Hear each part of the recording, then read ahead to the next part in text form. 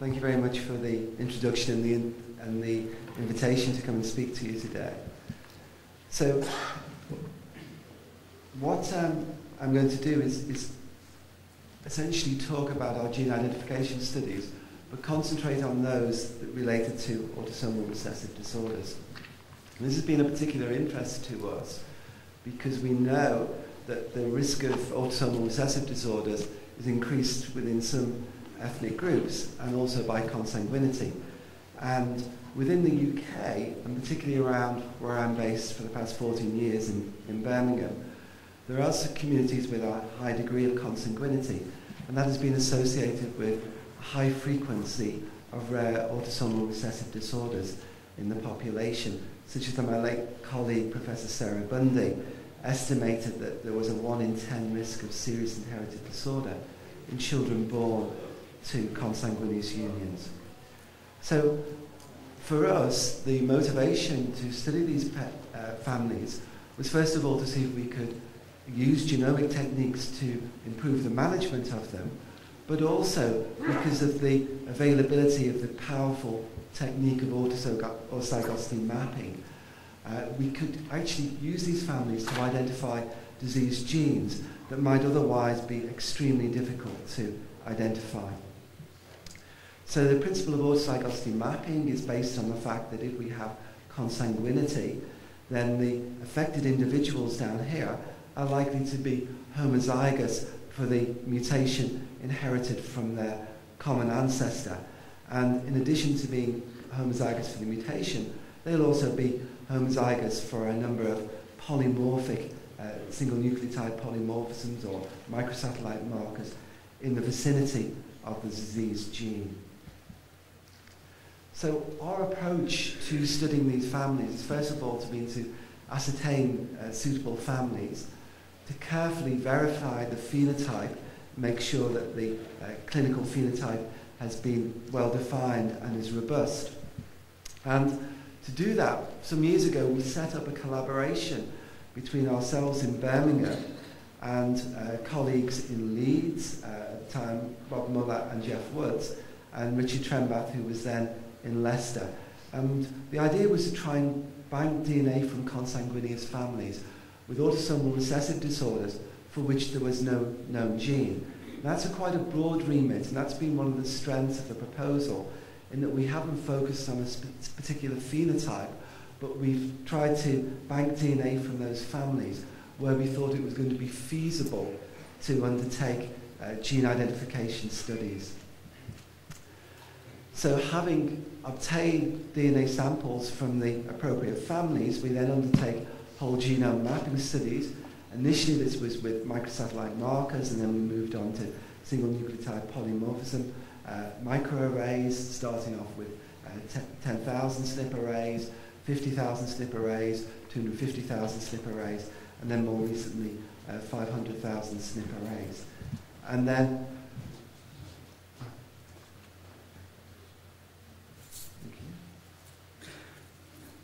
and so essentially our approach when having typed individual affected members of the family is to identify areas of homozygosity that extend for at least 2 megabases of DNA. And the power of this approach is that we can get as much genetic information from a single affected child from a consanguineous union as we can from 3 affected children from a non-consanguineous family. Having identified areas of homozygosity, we then use microsatellite markers mapping to within the homozygous regions to study the whole family and to see whether we have got autozygosity by descent or whether perhaps the single nucleotide polymorphisms have been uninformative. And then having identified a region, we then go on to undertake mutation analysis of candidate genes within the targeted interval. So this is a standardized, relatively straightforward approach, but using this strategy we've been able to identify genes for a large numbers of genetic disorders which are listed here. So what I'm going to do is just take some of these disorders as examples of the various aspects of the work we're doing in gene identification, and hopefully demonstrate how we're moving towards being able to identify genes in smaller and smaller families at a faster and faster rate. So to start off the description of individual conditions with a study that we undertook on a large family with pediatric neurodegenerative disorder known as neuronal brain iron accumulation. And this is actually a group of disorders. At the time, the best characterized example of it were those families who'd been diagnosed with a disease formerly known as Haller-Walden-Spatz disease and had germline mutations in PANC2. So these were homozygous or compound heterozygous patients with mutations in this gene and having an autosomal recessive disorder.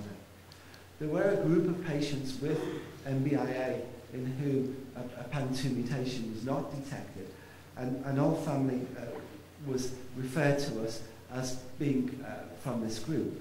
But there were also related disorders, in particular infantile neuroaxonal dystrophy and Carrack syndrome, where the phenotype overlapped with the MBIA without PANC2 mutation. So this is the family that was referred to. We were very excited at the time when we had this family because it was clearly extensive with multiple affected individuals and therefore likely to be very powerful for gene mapping studies. So we undertook our studies as I've described. On chromosome 22, we identified a critical interval that was shared by all affected members of the family who were homozygous for this region. And this was about just under 5 megabases.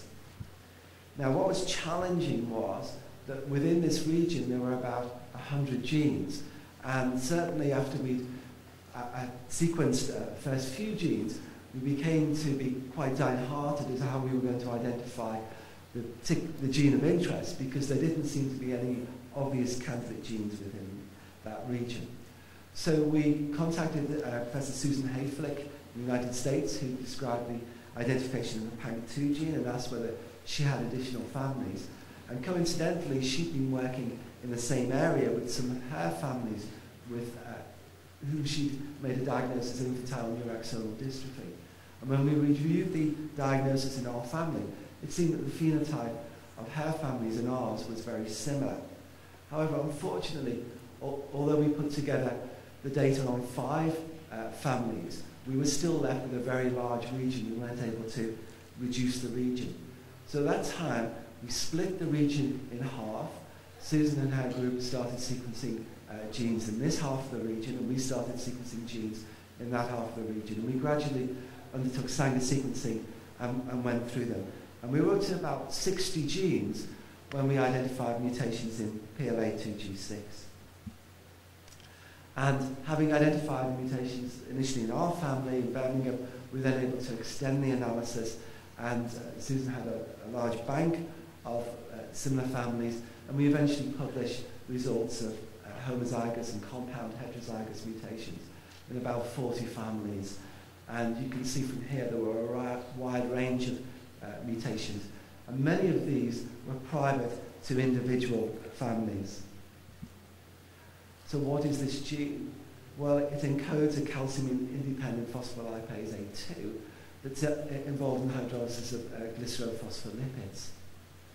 The function of the gene product is not that well established, but it is known to be critical for maintaining cell membrane homeostasis, and therefore we believe that in some way the defective cell membrane homeostasis is critical to the pathogenesis of the neurodegeneration observed in this disorder.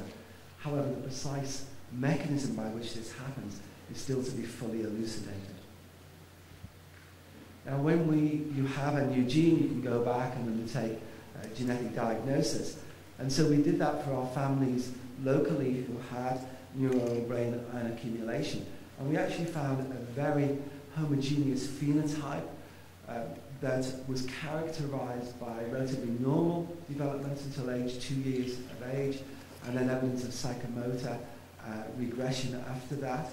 MRI showed a cerebellar atrophy, and there was an inexorable downward progression, such that the children usually died by the age of 13 or 14 years.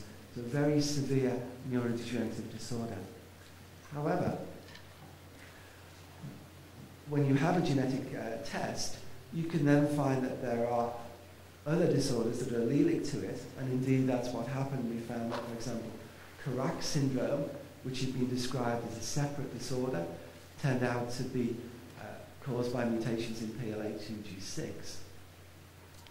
So, somewhat surprisingly then, we noted a report from London of a family with early onset dystonia Parkinsonism, where individuals developed an autosomal recessively inherited form of dystonic Parkinsonism presenting in young adults. And this was mapped and found to be caused by mutations in the PLA2G6 gene.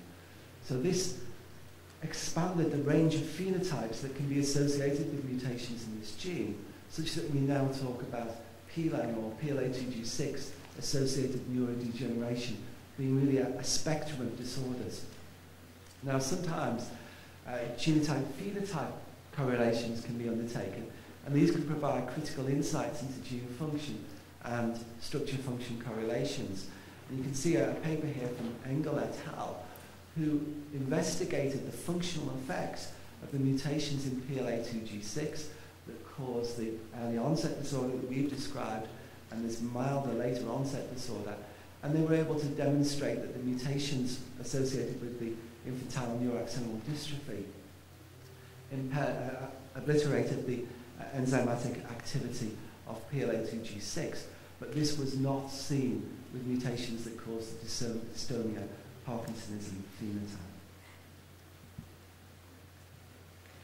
So, now we want to move to another disorder that we've been working on, again with a neurological interest, and this was multiple pterygium syndrome. So this again is a heterogeneous group of disorders. Clinically, it's characterized by arthrogryposis. You can see the joint contractures here, and pterygia or webbing across the joints. See, here's an example of a pterygia web across the elbow, and here's another one, a neck web here. Now, this is classically divided into two types: a pre or perinatal lethal form known as lethal multiple pterygium syndrome, and a non-lethal form known as Escobar multiple pterygium syndrome. And the various types of multiple pterygium syndrome can be inherited in different ways, including autosomal dominant and X-linked, but the majority are inherited in an autosomal recessive manner. And our introduction to this disorder was when we ascertained this large consanguineous family, which coincidentally came from Saudi Arabia, and we were able to obtain samples from them and undertake genome-wide SNP analysis. As I've described, we've identified homozygous regions, and then we used microsatellite markers to type the family further, and we found a significant lot score within the family at a region on chromosome 2. We also had a second family from the UK, which was smaller, but when we typed it with the same markers, we found that that also had evidence of homozygosity and linkage in the same region as identified in the large family. So this gave us a 7 megabeta candidate region, and there were 64 genes within this region. But in this particular case, we were able to have a good idea of what sort of gene we were looking for, and we were particularly interested in two muscle genes, namely CHRND and CHRNG. So what do these genes do? Well, they both encode subunits of the acetylcholine receptor. And there are actually two forms of the acetylcholine receptor. There's an adult form, which is found in innervated muscle, and an embryonic form, which, as you would expect, is found in the fetus, but also in denervated muscle. Now, the two forms of the acetylcholine receptor actually just differ according to the presence of a single component protein. So in the embryonic subunit, we have a gamma subunit, whereas in the adult version, we have an epsilon subunit. And the switch from embryonal to adult acetylcholine receptor takes place in humans about 28 weeks.